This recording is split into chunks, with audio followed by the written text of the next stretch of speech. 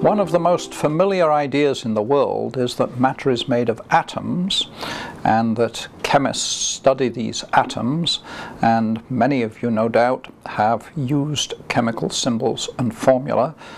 But when you ask where did this come from, it all came from an obscure North Country English schoolmaster, John Dalton.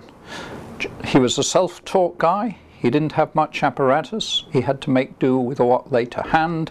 And if you've ever been in England, you'll know it rains. And if you've ever been in the English Lake District, you'll know it really rains. And so what lies to hand is clouds and rain. And so John Dalton observed what was happening and wrote a book, Meteorological Observations and Essays. And this was his attempt to work out what was going on with rain, water vapor, clouds, sunshine. How did it work?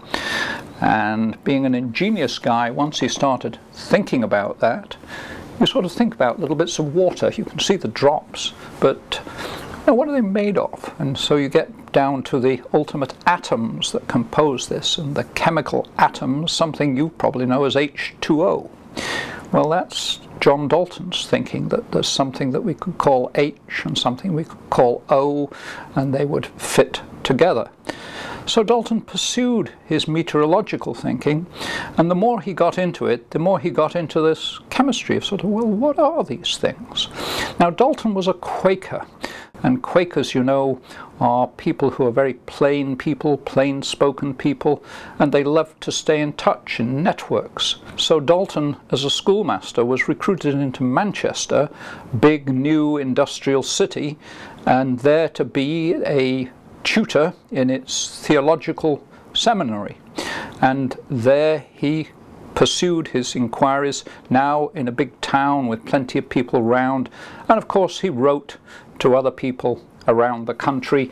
He wrote a series of letters, and if you're a Quaker writing a letter, every letter is the same. It's kind of handy. You never say Dear Joe or Dear Fred. You always say Respected Friend. So the Chemical Heritage Foundation has a unique series of Dalton letters addressed to different people, but every time it's Respected Friend. And by the time we get from his meteorological observations in 1793 to his 1803 letter in Manchester, he's talking about the new chemical doctrine I have lately promulgated. He's on to something, and he's developing a whole theory of chemistry, of atoms, of what they might be. He's a very visual guy. So he does something unique in its moment, but something with, it's the ancestor of what you see today. And in 1808, he finally publishes his New System of Chemical Philosophy, Part 1. He's got so much he wants to tell you before he can tell you anything that he actually only manages to write part 1 of the whole thing, and even then it's 350 pages. And finally, just at the end, he finally gets to, it's atoms, folk, and they kind of look like this. And he draws out for you the atoms and how they look. And if you just mentally substitute for his symbols the letters C, H, O, whatever it might be, the things we're familiar with, that's what Dalton's doing. And for the first time ever, we've suddenly got a language, a way of thinking about it, a set of formulae that advance chemistry tremendously. And from that day to this, chemistry's been done on that basis. If you come to CHF, you can see these books, you can see the unique letters that Dalton wrote about these things, and you can see some really interesting things, one of which is a letter to his friend in Liverpool saying, Respected friend, this is now another guy, he's saying, gee, why don't you tell your friends about my book and get them to buy my book? Because if you're an obscure provincial schoolmaster type, you know, the New York Times probably isn't about to publish a review of your book, so you have to say, hey friends, how about buying it? How about spreading the word?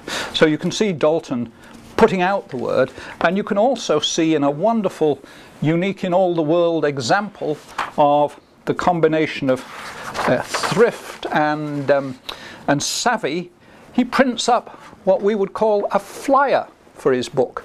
This is the only copy in the world of this flyer. It's the only copy that's survived. You know, flyers you tend to give to people and then look at it and throw it away, put it in the trash.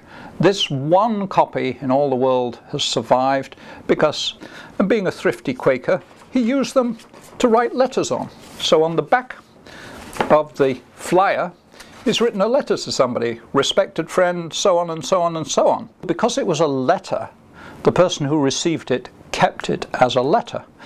And miraculously today we have in the Chemical Heritage Foundation this one thing in which Dalton quite clearly says that the third chapter is on chemical synthesis and tends to place the whole science of chemistry upon a new and more simple basis than it has been upon. Very modest words, but absolutely true. He totally transformed our way of thinking about what goes on in chemistry.